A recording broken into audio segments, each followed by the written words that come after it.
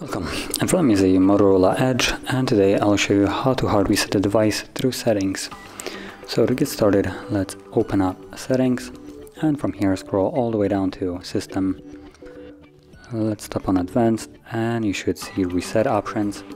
From here, select erase all data, factory reset.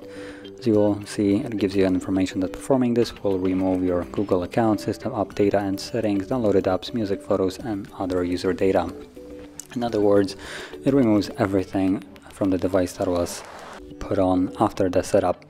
And if there is anything that you would like to keep, for instance like music or photos, you might want to back it up before, otherwise you will lose it permanently.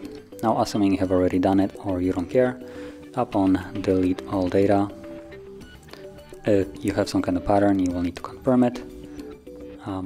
So I have a pattern, and from there tap on delete all data. Now this will begin, and process will take around 2 minutes or so, and once it's finished we should be greeted with the Android setup screen. So I'll be back once that is visible.